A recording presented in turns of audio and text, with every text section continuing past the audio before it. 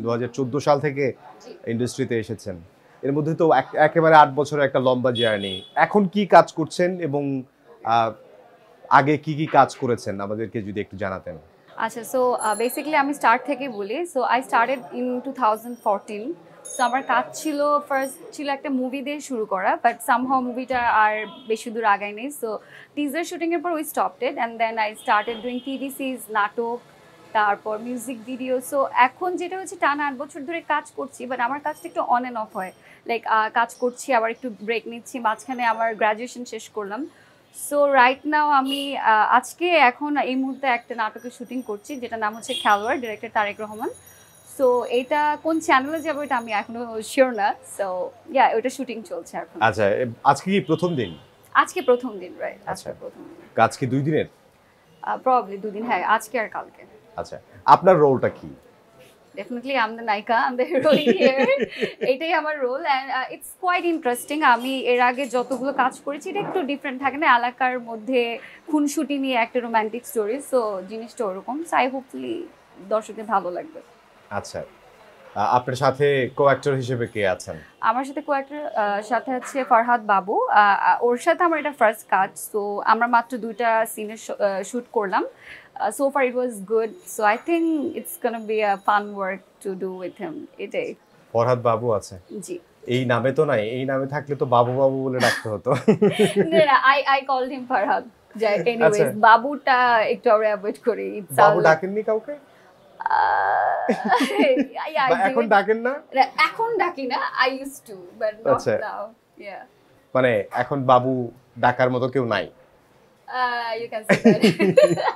আপনাকে তো কেউ কখনো বাবু ডাকেনি, ডেকেছে? সবাই তো বৃষ্টি বলেই ডেকেছে। বাবু, হ্যাঁ, অবভিয়াসলি ডেকেছে, বাবু নামে অবশ্যই ডেকেছে। আর বৃষ্টি নামটা আসলে আমার দাদা ভাই রাখা, আর সবাই আমাকে বৃষ্টি নামেই জানে। আর আমারও আমার নামটা খুব পছন্দের, আর বৃষ্টির সিজনও আমার খুব পছন্দের। সো সব কিছু মিলে I think I had the best name in the world.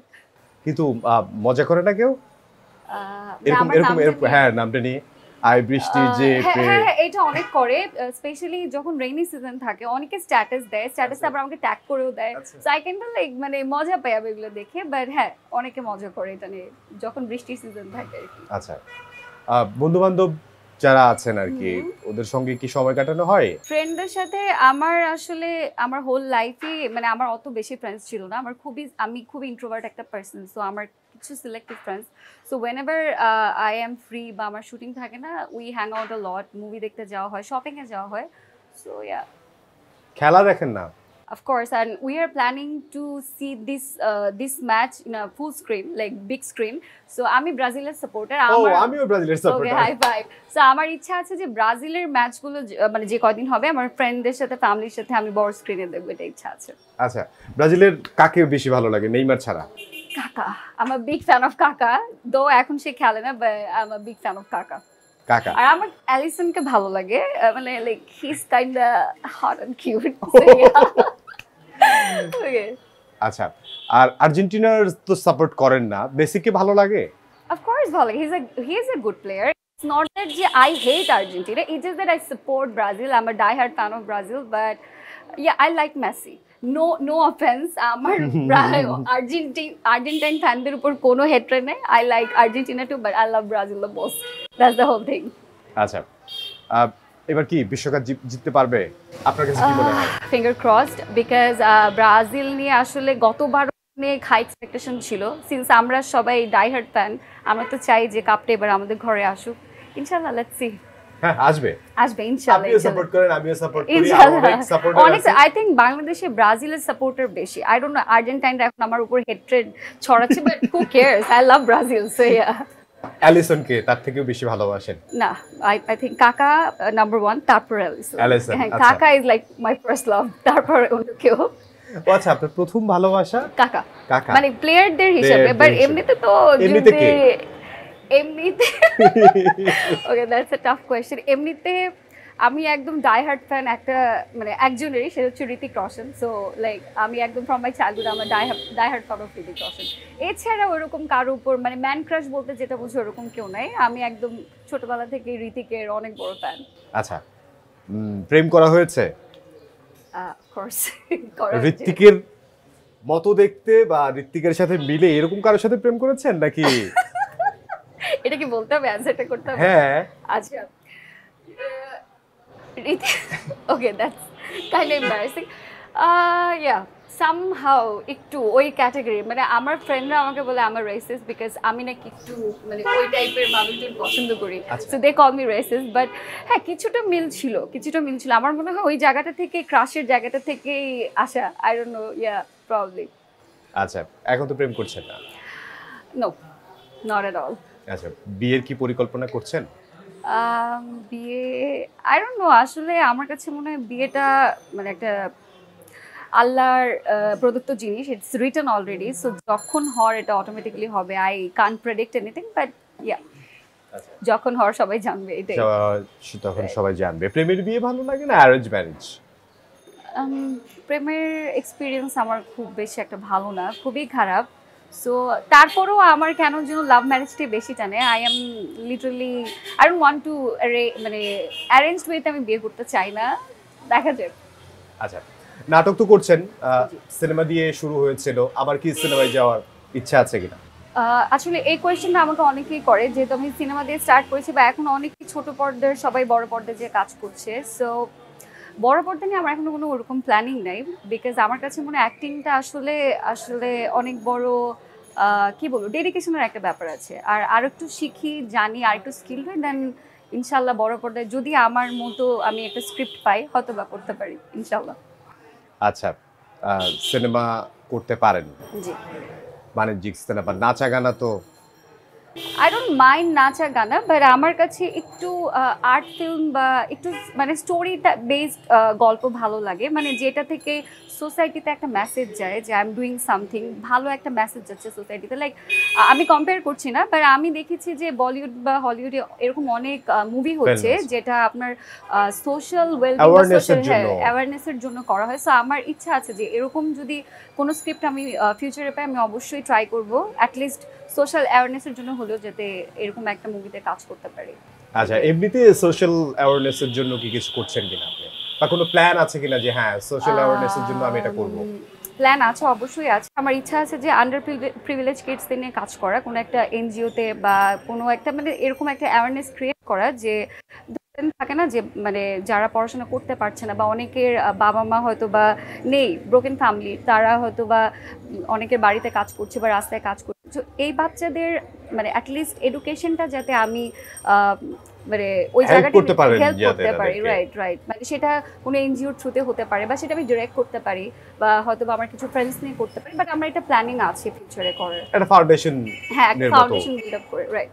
আচ্ছা, নায়িকা হিসেবেই তো আপনার অভিষেক হয়েছিল, বন্ধু বান্ধবের মধ্যে কি এরকম কখনো হয় যে নায়িকা, সবসময় নায়িকা নায়িকা বলা বা নায়িকা নায়িকা একটা ভাব থাকা সবসময়? এটা অনেক করে, ট্রাস্ট মি, বিকজ আমার যারা ফ্রেন্ড সার্কেল আছে মানে ওরা আমার ছোটবেলা থেকেই ফ্রেন্ড, এখন পর্যন্ত দে আর উইথ মি। সো ওদের মধ্যে একটা মানে ওরা আমাকে সবসময় সাপোর্ট করেছে, আমার কাজ দেখে, আমার কাজ যখনই থাকুক, যে চ্যানেলেই থাকুক ওরা দেখে।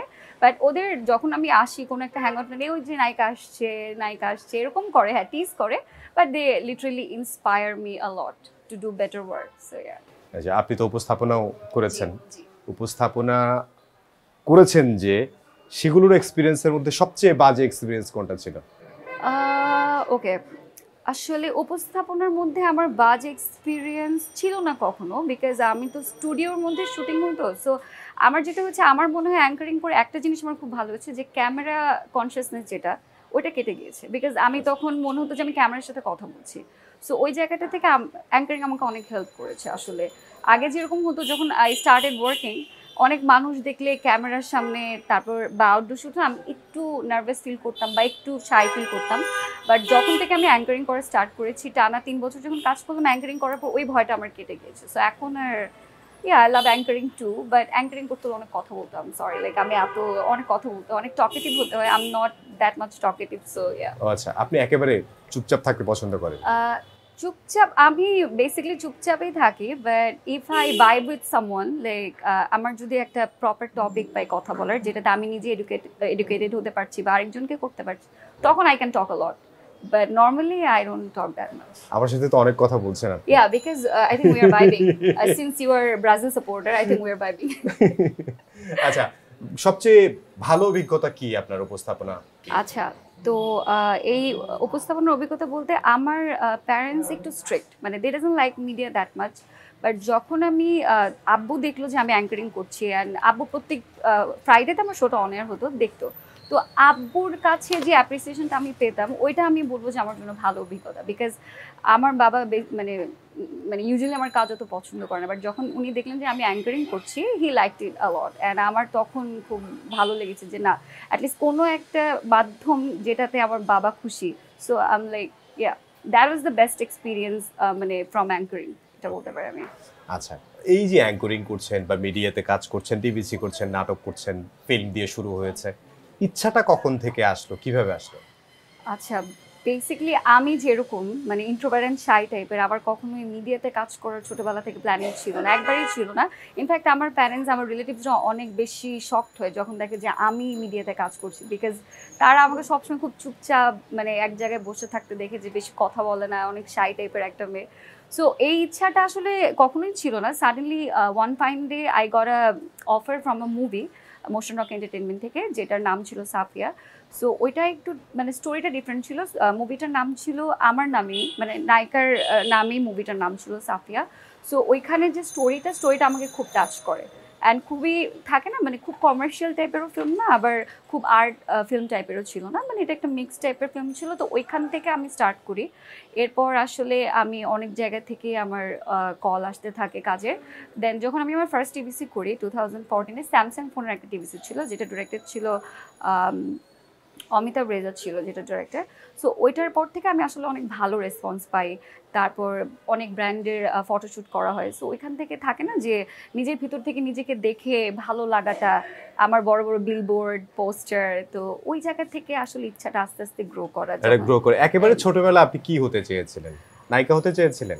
না, I wanted to be a doctor, because আমি আমার ফ্যামিলিতে বড়, অ্যান্ড আমার প্যারেন্টস অলওয়েজই চেত যে আমি ডক্টর হই। তারপর একটু মাঝখানে যখন আই স্টার্টেড ডুইং গ্র্যাজুয়েশন, তখন ইচ্ছা ছিল ফ্যাশন ডিজাইনার হওয়া, বিকজ আমার ড্রেস ডিজাইনের উপর একটা ফ্যাসিনেশন আছে। সবসময়ই চাইতাম যে এই সেক্টরটাতে আমি কিছু করি। In fact I started my little business. So যাচ্ছি, দুইটা একসাথে করার চেষ্টা করছি যতটুকু করা যায়, এটাই। আপনার কাজ অনেকেই পছন্দ করে, আপনার ফ্যান যারা রয়েছে তারা আপনার অ্যাক্টিং দেখে, অনেকেই পছন্দ করে, অনেকেই রয়েছে অনেক ফ্যান। আমি এখানে একটা কথা অ্যাড করতে চাই যে আমার ফ্যানদের উদ্দেশ্যে, I love my fans, because থাকে না যে এখনকার আমাদের জেনারেশনটা হচ্ছে এরকম যে লাইমলাইটে না থাকলে মানুষকে ভুলে যায়। মানে you have to B active on social media, বা you have to B active on your work. So আমার যেটা, আমি আজকে কাজ করছি, আবার ব্রেক দিচ্ছি, কাজ করছি, ব্রেক দিচ্ছি। আমি মাঝখানে অনেক শিখছিলাম, সো আমার 1 বছর একদমই কাজ করা হয়নি। বাট দেখা যায় আমি যখন সোশ্যাল মিডিয়াতে কিছু পোস্ট করি, কোনো পিকচার ইনস্টাগ্রাম বা ফেসবুকে, মাই fans are literally always comment করে আমাকে, আদার্স মেসেজেস যখন আমি চেক করি যে বৃষ্টি আপু আপনার নাটক দেখতে পাচ্ছি না, কেন আপনি নাটকে ব্যাক করছেন না, we miss you, we want to C you in different projects. So এই জিনিসগুলো আমাকে অনেক টাচ করেছে, যে তারা আমাকে এখনো এত ভালোবাসে বা মনে রেখেছে যে আমি মানে টানা 1 বছর কোনো কাজ করিনি, তারপর আমার ফ্যানরা যে আমাকে মানে এত ভালোবাসে, ভুলে যায়নি, এটা আমার কাছে অনেক বড় একটা পাওয়া। সো আমি আমার ফ্যানদের উদ্দেশ্যে বলবো, I love my fans, and আমি ইনশাল্লাহ চেষ্টা করবো সামনে আর একটু অ্যাক্টিভ হতে, আর বেশি বেশি কাজ করতে তাদের জন্য। আপনার ফলোয়ার কতজন ফেসবুকে? Okay, that's a weird question. Facebook, I think 2 lakhs plus our followers Facebook. R Instagram 1M plus. 1M plus, মানে 10 লাখ। Yeah. 10 লাখেরও বেশি। Right. আপনার সাথে ছবি দিলে তো আমার ফলোয়ার বেড়ে যাবে। আমার ফলোয়ার নাই। I don't know. 2 John follower হয়তো। I don't know হতে পারে। I don't know. But এটা আসলে কি, আমি ফলোয়ার্সের নাম্বার দিয়ে কখনো মানে নিজের পপুলারিটিকে কি বলে এটাকে জাস্টিফাই করি না। Because when someone loves you, it doesn't মানে ইটস নট ইম্পর্টেন্ট যে আপনাকে ফলো করতে হবে সোশ্যাল মিডিয়াতে অর সামথিং লাইক দ্যাট। আর এটা দিয়ে কাউকে জাজ করা যায় না। বাট আমি মনে করি যে আমার ফ্যান্সরা যে আমাকে ভালোবাসে, এটা আমার কাছে সবচেয়ে বড় কথা। ফ্যান ফলোয়ার্স মানে নাম্বার দিয়ে আমি আসলে কখনো এটা কাউন্ট করি না। ওকে, আপনাকে ছেড়ে দিতে বলছে, আমি কিন্তু আপনাকে ধরে রাখিনি। Actually I am the middle of shooting, ওর মাঝখানে আমরা আপনার সাথে ইন্টারভিউ করছি। সো আমার অনেক ভালো লাগলো, thank you so much. That was really কি বলে এটাকে, fun conversation with you. Thank you so much. আমার খুব ভালো লেগেছে আপনার সঙ্গে কথা বলে। Thank you so much. জি, ভালো থাকবেন।